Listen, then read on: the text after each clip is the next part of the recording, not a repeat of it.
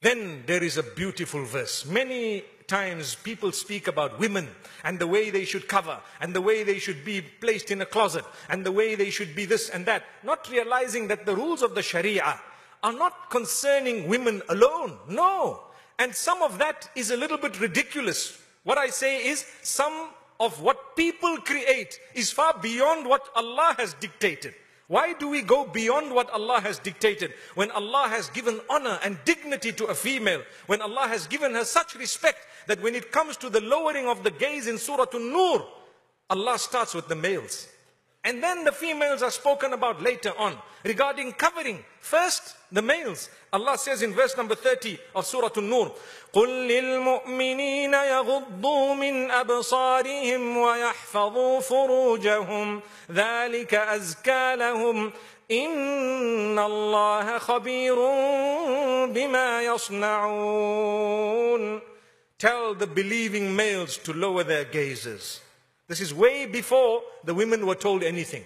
Tell the believing males to lower their gazes and to protect their chastity, to protect their private parts. Subhanallah. Clear terms in the Arabic language. You know, Allah subhanahu wa ta'ala uses clear-cut terms. And Allah says, tell the men to look after themselves. Be modest in your dressing, my beloved brothers. It doesn't mean that just because you are muscular, you know, you can have your miniskirt on your bicep. You know what that means?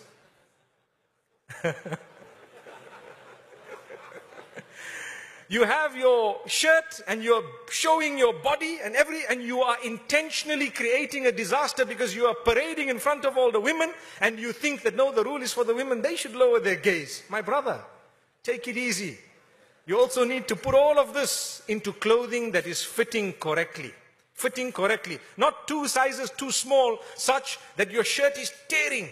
And as a woman passes, you actually flex your muscle and it tears, you know. Like you're a Hulk.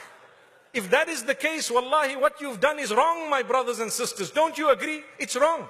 You need to also relax, cool down. You've got the muscle. The idea is you need to be powerful. That's what it is. You want to be a strong person. What's the point of a person who's like a feather, but he's got big muscles and he's frightened of a fly or a mosquito in the room?